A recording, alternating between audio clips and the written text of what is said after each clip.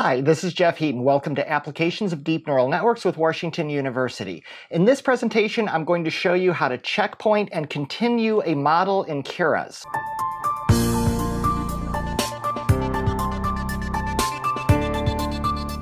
So the first thing I'm going to do for the class notes for this, and this is just on my GitHub repository, I have a link in the description so you can go right to it. I'm going to click Open in Colab. Now when you're training big complicated models, you'll frequently want to stop and restart training because they may go on for several days. You'll invariably get interrupted, not necessarily intentionally, but you need a way to continue. And that's what I'm going to show you in this presentation. Go ahead and zoom this a little bit. So we're now running in Colab. I'm going to go ahead and copy it to my G drive, even though I'm not really going to use actual files on the G drive. I'm going to make sure that the runtime type has a GPU, which it does. You don't need Colab Pro for this, even though you'll see that I'm running Colab Pro. I'll run this introductory code here that just gets you started. This also defines a little function that shows you how much time something elapsed in a human-readable form. This code that I have here is code that I make use of when I'm running a bigger, complicated project. I actually based this code on NVIDIA StyleGAN 2 ADA. They had some really nice code there to create output directories that were labeled ever incrementing and also capture the standard out to a log file.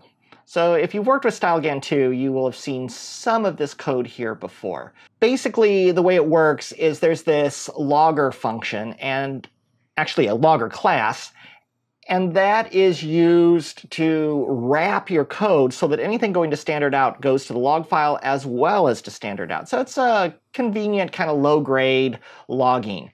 If you want something more production level, you'll probably want to use log for Python or other libraries that are available for that. But I'm going to run this so that it's defined. Okay, let's go to the next part. This is where I am going to store the checkpoint files. So I'm putting a callback on Keras that is going to wait every so many steps at the end of each epoch. Actually, it is going to save a complete copy of your neural network, as well as the training state, so that you can resume training. Because if you don't capture the training state as well as the neural network, then your training resume is going to be inefficient. Think of it like you're in the middle of a college semester and I don't know, life gets in the way, you have to drop out, but you're going to come back. When you come back, do you want to start at the beginning of your degree program, or do you want to start where you left off? That's like your training object. Your training object is like the university. You don't want to have to repeat those semesters because it's not going to do you any good. You still have all the knowledge up in your brain like the neural network. So that's why you want to save the state of both the training, which is like your transcript in college, and the neural network, which is your smarts that it's learned. Now, just like a transcript, you're only going to capture those courses back to the semester, so the semester is like the epoch. At the end of the epoch, it is going to save the state of the training and also the neural network. You're going to lose whatever happens in the middle of the epoch until the other one. So that's a little different, but that's basically how that works. I am going to run this code, and it is going to store it in this data directory, which is just a location on my Colab instance that'll go away as soon as I reboot it, but this is just for an example. You would probably move this elsewhere. This is just going to be the batch size, the number of classes. We're doing a classification. We're doing the classic minced digits, so we're teaching it to classify these handwritten digits. There's 10 digits. So that's why there's 10 classes. The results are going to be saved to this 001 test train. That's the name of the experiment that I was running. And this is just an ever-increasing number that keeps these separate. So that way you can quickly go back to previous runs. And since we're saving the state of the training in a JSON file, you'll be able to look at that and see how these individual runs were. This is very useful in a research type project. So we're going to define this class called myModelCheckpoint. This is going to work as your checkpoint. This will be called at the end of each epoch, and it's going to store your neural network and the training parameters. So on the epoch end, so we want this to be called when each epoch is ended, we are going to, first of all, call the previous class that we're basing this on, which is the model checkpoint, which is provided by Keras. So you want to make sure that the built-in stuff is still called. That's what actually saves your model state. We're going to just do the extra work that we want to do beyond what Keras has built in. And that extra work is we're going to save the optimizer state. So I'm going to get the file path so that I have the name of the HDF5, I think it is, that it stores the model to. It's a binary format that the model is stored to.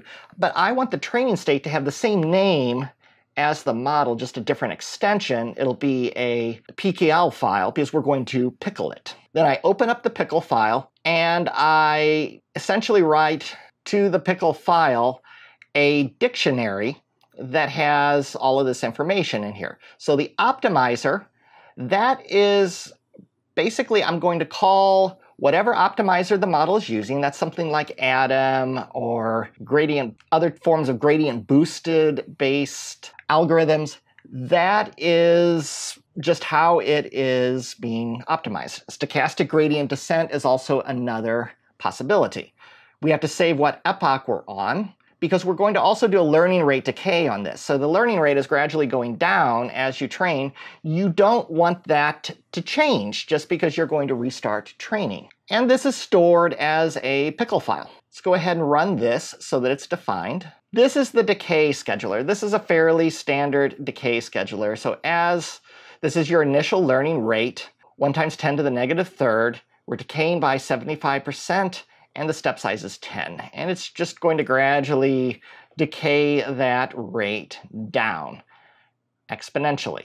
We'll go ahead and run that so that it's defined. This is the code to build a model. And this is very similar to what you've seen previously in this course. It's just a convolution neural network. The model format is not really that important to this example. We're mostly interested in how we're going to continue training. We're going to now call it also this train model. This is a little more complicated because we're going to potentially resume training. We'll pass in the model. The initial epoch, when you first start, is going to always be 0 because you start at 0. And then max epochs is going to be how far you want it to train. So when you first train it, we're going to train it for just 3 epochs. But you could also hard interrupt it as well. The computer could lose power. The dog could trip over your power cable, whatever. That could cause you to fail. You can also buy spot instances on AWS, which are much cheaper than normal cloud instances, but the trick is Amazon can interrupt you when a higher paying customer comes along. So this is all cases where this checkpointing is really very important in a production type situation. So we create the checkpoint. It's going to have this name, so the model epoch will be embedded in there, and also our loss, just so we can keep track of how effective each of these are. We're going to create a learning rate schedule that we have up there. These are our 2 callbacks, the checkpoint and the scheduler. And we're going to call fit, just like we would do on any other training operation. At the end, we're going to evaluate it and print out the results. We're also going to track how much time this took and print that out. So let's run this stuff so that it's available. This is where we're going to actually run it. So I'm going to go ahead and kick this off because this takes a little bit of time, not much. We are going to train it for 3 epochs, which is not very much. I just want to get an initial train in here. I could force interrupt it in some way, but this works just fine. And it's continuing. You can see we're on epoch 1 of 3. This is all pretty standard stuff for what we've had before, except you will see now that it's saying saving model to here. And it's also saying that it's saving the optimizer, if I could spell optimizer, that'd be nice, to the pickle file. And the 2 files, you're going to want those file names. And you also want to make sure you're running GPU acceleration, or this little training bit here will take considerably longer. It's done already. So you've got these 2 file names here. You'll want those. You'll copy those. And these are the 2 files that you have there. I don't know why it's being smart and hyperlinking them. It doesn't go to anywhere. Those will give you a 404 if you try to click those. But if we list the directory, you will see, basically that's the directory it created. If we actually look into that directory, you're going to see all the files. There's the log.txt file, which is exactly the same as your console up here, but that way you have a record of it. And all of these various checkpoints. Those last two from the third epoch are the ones that you will want to continue from. And by the way, that get config that we were calling on the optimizer that we are saving so that we are able to continue with the optimizer as well, you can see basically what it is printing out here. So now let's continue the training. These names are potentially different than what I had up there. So I copied them. Let me go up here and copy the last two names. I'm just going to copy and paste them so I decrease the odds of me making some sort of a dumb mistake. There we go. And I'll delete this. And we'll just go ahead and define those two. And now we're going to run this code. You'll notice I have the load model data. This is loading those two paths. You pass those two paths to there. It loads the model with a very simple load model command. And then it opens up the pickle file and extracts from it the number of epochs and the training options. You'll want to add to this if you're doing something more complicated where you need to store additional things beyond just that learning rate. The learning rate that I have is entirely driven by the epoch. So long as the epoch is saved, it's good to go. Notice how we compile it though. This is a little different. The optimizer, I am creating a new optimizer from Atom. So I am potentially changing the optimizer that was there when we call build model, which builds a blank untrained model. So I'm changing the optimizer out and reading its config from those options that we saved. That will have some ramifications that we'll see here in a second. Mainly, I'm going to have to recompile it.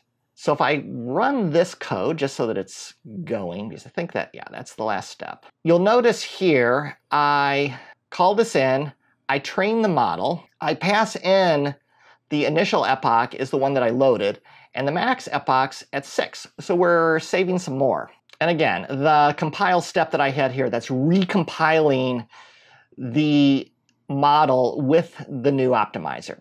Might not be necessary depending on the optimizer that you have, but compiling the model does not erase your weights. That is just really defining the optimizer and building that whole graph that's going to be executed. And you can see that it's done. So notice the key things. Epoch started at 4 and it ended at 6. Notice the accuracy when it started was 98. So that was the starting accuracy right out of the gate, whereas the earlier one had 94% accuracy, so it didn't have to start over. You can see that it really kind of continued right from here. So this is how you continue training, or maybe you decide that you want to send your neural network back for a master's degree, additional training. This is how you do it. All right, thank you for watching this video. If you're interested in artificial intelligence and more on this course, other things, please subscribe to the channel. And thank you for watching.